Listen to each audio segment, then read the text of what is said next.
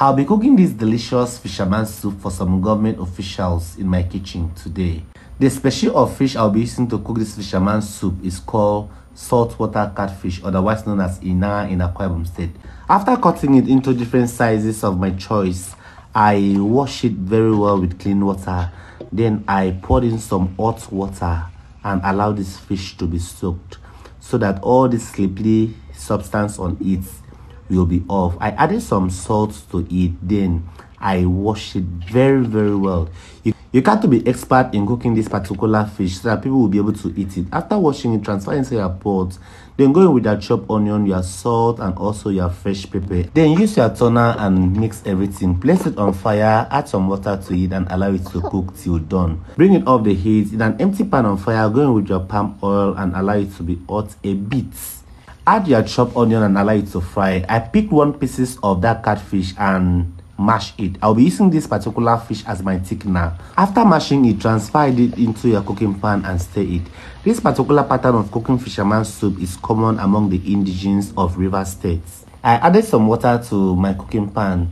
Then I went in with my steamed catfish. I was very careful while cooking this particular food because I didn't want any of my fishes to scatter apart from the one I mashed. I went in with my shrimp, then also with my prawns, and also with my periwinkle. Then I used my wooden toner to mix everything carefully, just like what you are seeing over here. The next ingredient I added was my scent pepper, otherwise known as Ntwenokbo in Akwa Ibom State. I adjusted with a bit of water, then I went in with my Odusa leaf, otherwise known as Osusa leaf in the Igbo language, and I gave it one last stir. If you love fisherman soup, go over to the comment section and write there, I love fisherman soup. Then tell me where you are commenting from so that I can send you a special ork in my next video. Taste and adjust any lacking ingredient if need be, then bring it off the heat. Our soup is ready. Or more, the taste is out of this world. Fisherman soup is one of the most simplest recipes so far. Cooking it is not a problem. All you need is just carefulness and the right timing. Please note that you can choose to use anything as your thickener.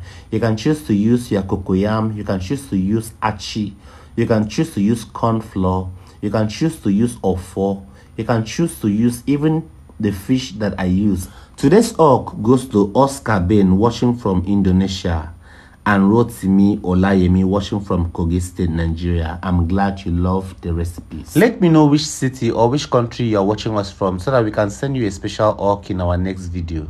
Just when I finished cooking, my guests arrived and I welcomed them with this old traditional food called ukang and this fisherman soup that I cooked earlier on. They ate and they really enjoyed the meal. They asked me a few questions about how I started and how I got to this point. I told them that everything is all about persistence and being focused in life. So many dreams that I want to fulfill, and I know that someday my dream of setting up a nature kitchen where people can come in for tourism and take off vacation will surely come true. Thank you so much for watching our videos. See you in our next one. Bye.